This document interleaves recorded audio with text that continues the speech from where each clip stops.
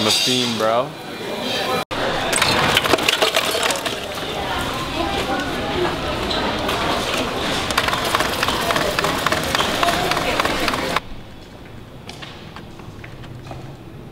What's Gucci, my homies? This is the cringiest intro ever that it's taken me 4 times to do. It's gonna be my turn for the outtakes, but today we're diving into the age-old question, are sweeteners, artificial sweeteners, bad for you? There's so much controversy over this and we want to dive into the science and explore it. It's a big part of my life. What are artificial sweeteners is the age-old question. Why is it that something that tastes as good as sugar can be no calories? I mean, I can't believe it's not butter, if you know what I mean. So what they are synthetic sugar substitutes that are derived from sugar themselves or potentially other herbs and plants. Stevia comes from the stevia root, whereas other sugar substitutes like sweeteners and such come from sugar themselves, and the way they work they are weird mutations of sugar, and it's kind of, they make it in a lab in the sense that your body doesn't recognize it as a carb source, as that sugar type, so your body's not able to actually digest it, hence it passes it, causing it to have no to very low calorie amounts. So what is the main goal of an artificial sweetener? Now there are a couple things to look at. Number 1 is that it just completely reduces your caloric intake. Number 2 is that it reduces the amount of sugar that you'll be consuming. So for those of you who have diabetes, a lot of the times you'll be recommended to use an artificial sweetener. Number 3, it'll satisfy your sweet tooth cravings. But the main and overall goal that I find a lot of people use an artificial sweetener for is just to help with weight loss and weight management. On top of that, you'd only need a fraction of the amount of sweetener compared to sugar to get the same sweetness in each drink that you're gonna be having. So Kyle and Josh, you've given me all this information on artificial sweeteners, but what for? Okay guys, here are the 2 main issues at hand. Number 1, far too many people believe that artificial sweeteners are a direct link to cancer. Number 2, far too many people use artificial sweeteners as a weight loss tool and end up treating themselves with a heavy dense dessert or something along the lines of that and end up overeating, and this is super counterintuitive to what they're actually trying to do. Now let's talk application. Is it okay to use these diet substitutes as an exception or as a staple for your everyday state of life? I would say that it is okay to, within moderation. The issue with having too much isn't so much in having it in excess, as it's very hard to do. The studies that did link to cancer were in crazy amounts. It was the equivalent of over a dozen cans a day, which is just bonkers. It'd be very hard to get to that level, even if you tried. But on the other side, on the hindsight here, a lot of people use it for the wrong reasons and they end up addicted. Like, you hear stories of a lot of dieting women going out for their 12th can a day, and you gotta ask yourself, am I doing this as a moderation, as something to add to enjoy my life, or am I using it destructively? So to have it within moderation a couple times a day, for instance in your coffee, to substitute that sugar with Splenda, it will actually in turn bring you closer to your goal. If that's weight loss or that's health, you're kind of putting yourself in a better position than supplementing with a bunch of real sugars. However, you don't want to go crazy and completely remove sugar from your diet and substitute everything with these aspartame, sweetener kind of complexes. Instead, mix it up, be realistic with it. Diet Coke's an incredible substitution. Amino acids and other flavors like that, it really adds to it, and you don't have to be too scared of it. However, just don't become addicted. Don't be afraid of sugar. Sugar won't kill you as well, and that's something to keep in mind. Another interesting fact is that some studies have actually shown, a recent study, and this could be caused by a multitude of other factors, but it's interesting to note that an individual in this gentleman's study lost more when substituting water for Diet Coke in their weight loss in the group that only had water. Diet Coke provides some fun. It gets the dopamine receptors firing, makes you feel nice and full and like you're having a guilty pleasure when you really aren't, and that's the beauty of it.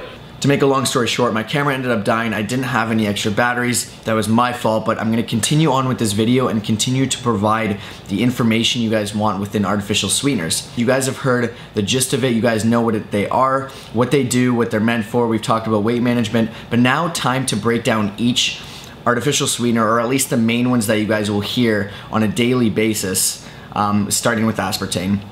So basically aspartame, I'd say, is probably the most common one you guys will hear. It's sold under brand names such as NutraSweet, Equal, there's like a bunch of them going around. Like when you have a Diet Coke, it's filled with aspartame, there's gum with aspartame and whatnot. So basically it's 200 times sweeter than sugar. A lot less of it can be used, giving you the same level of sweetness compared to sugar. But the main issue at hand is there are so many rumors going around about aspartame, basically saying that it'll lead to so many different health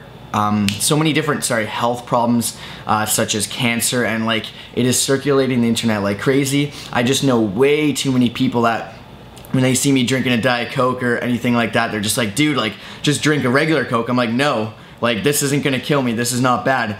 And one thing I want to make clear to you guys is I care a lot about you guys. I care a lot about my health. Some people may see me eating a donut, drinking an energy drink, drinking a Diet Coke or anything like that, and they're thinking like, what is wrong with this guy? But a lot of people just do not understand that you can have carbs after 8, you can do a lot of this stuff and still be healthy. I wouldn't be providing you guys with this information and putting this out there if I didn't firmly believe in the research I've looked at from a lot of those educated people who are in labs doing this stuff.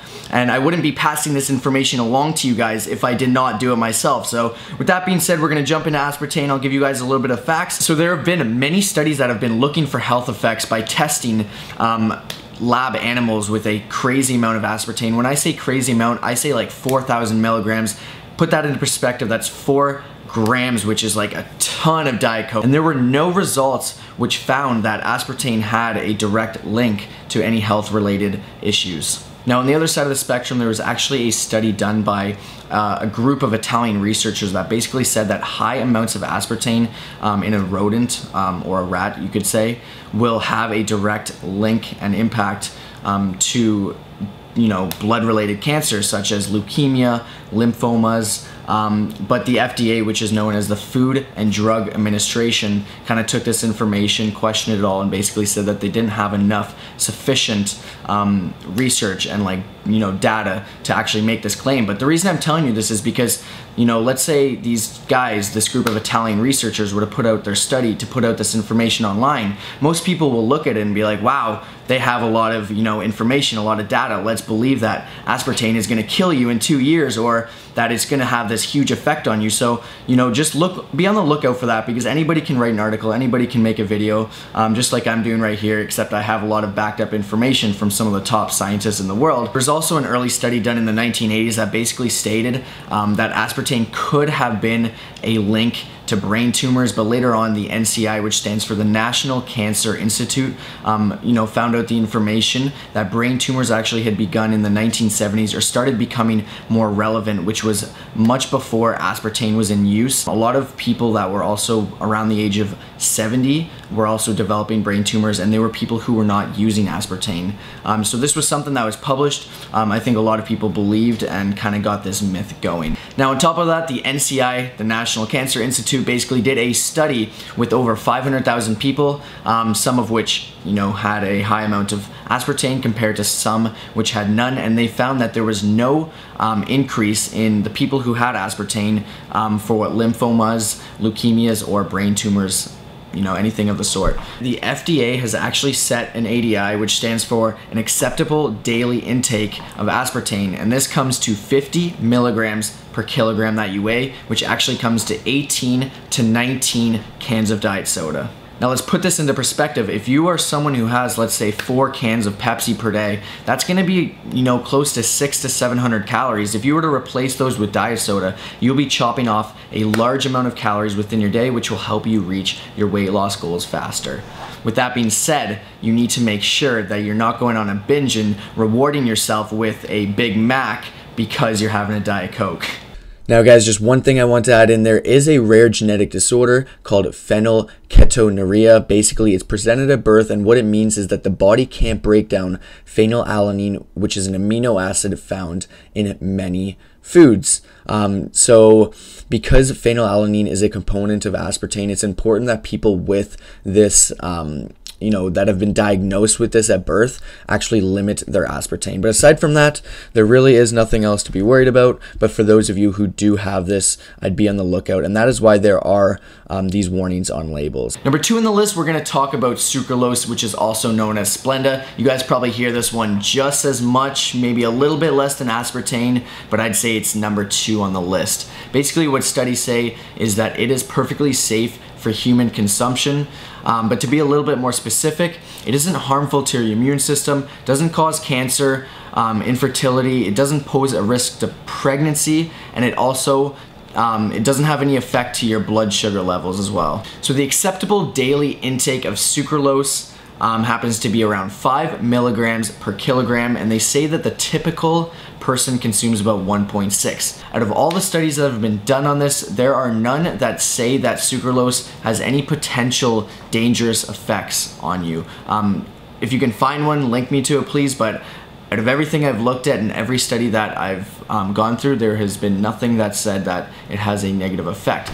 Now, the one thing I did come across was similar to aspartame, there has been a bit of research that basically states that there is a direct link between sucralose intake and migraines. Number 3 on the list is saccharine, which is also known as those little sweet and low packages. I'll put a picture up on the screen so you know what I'm talking about. Basically, there was a study done in 1970 which was linked to urinary bladder cancer. This was found in rats. I think this is what really started the notion that it was super bad for you, that you should avoid it. At all costs, stay away from this artificial sweetener. But in 2000, the National Institute of Health actually removed this from the list of suspected carcinogens that were, to be staying away from, and it actually was deemed to be perfectly fine for you to consume.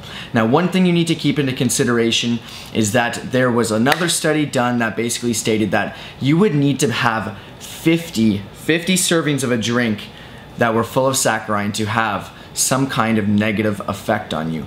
So a lot of these things are blown out of proportion. A lot of the testing is done on rats, but aside from that, when it comes to, and this can be caffeine as well, and energy drinks. We've actually made a video on this where we basically took energy drinks, broke it down, and explained all of that to you. I'll put a card right here. But everything is done in an unreasonable amount that nobody is ever gonna be consuming. I mean, if you're drinking 20 Diet Cokes or 20 energy drinks a day, you're probably crazy anyways, no offense. But a lot of these studies are done to be blown out of proportion on rats, where 20 to 50 servings or amounts of this thing is being tested and trying to be proved that it's gonna give you cancer, and they're just blowing it out of proportion like crazy. So that's something you guys need to keep in mind.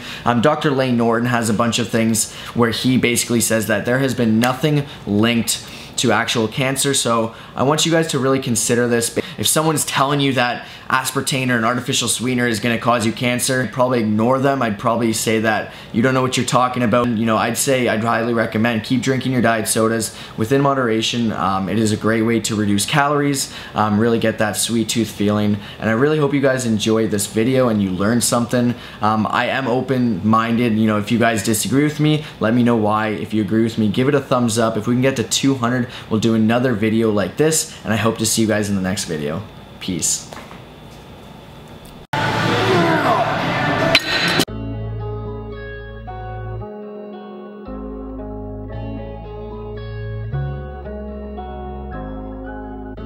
My life ended up at a crossroad. This is when I knew I hit rock bottom.